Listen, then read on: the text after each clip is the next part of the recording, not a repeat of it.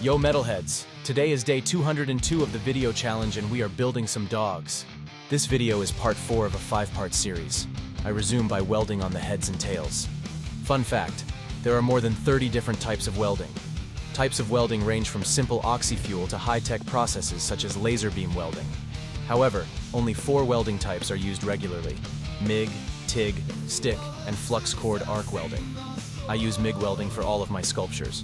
When attaching the heads, I carefully center them based on the nut I use for the neck, ensuring precise alignment between the legs on the front part of the body.